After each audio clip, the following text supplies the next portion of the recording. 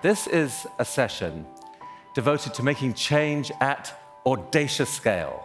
Tonight, you're going to meet a group of truly inspiring, determined, resilient humans. All of this is part of something called the Audacious Project, an initiative that is housed at TED to respond to some of the world's biggest challenges. Audacious, intrepidly daring, adventurous, marked by originality and verve, bold. It's the people who possess any and all of these qualities who step up to spark change. So I'm thrilled to be here. Shall we begin? Yes, let's begin. When faced with the reality that human movement is, in fact, inevitable, countries have two choices.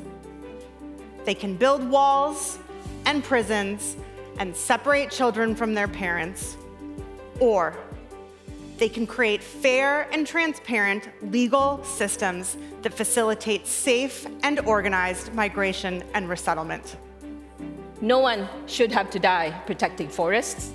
Right now, there are 80 public benefit programs all across the country intended to provide critical anti-poverty resources. So imagine what this can mean for entire communities when almost everybody could be walking around with unaddressed stress and trauma. Just imagine if the ground beneath your home suddenly started to sink. That's what's happening across the Arctic. Thawing permafrost threatens everyone on the planet because it stores a massive amount of ancient frozen carbon. The fundamental problem isn't that farmers have no cash. It's that they don't have it when they need it. We are at a tipping point for US democracy and, frankly, democracy globally. Our audacious idea is to ignite a family caregiver movement that will revolutionize the way we experience healthcare. We will train over 70 million family caregivers across India, Bangladesh, Indonesia, and Nepal. Every single voter, regardless of their zip code, has access to a process that's both fair and trustworthy. Our audacious vision is to reach 1 million farmers in the next 5 years.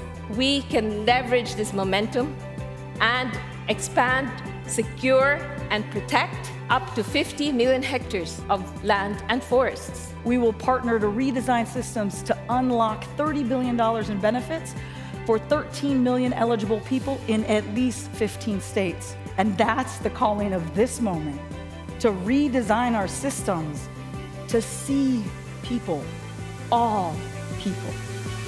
Thank you.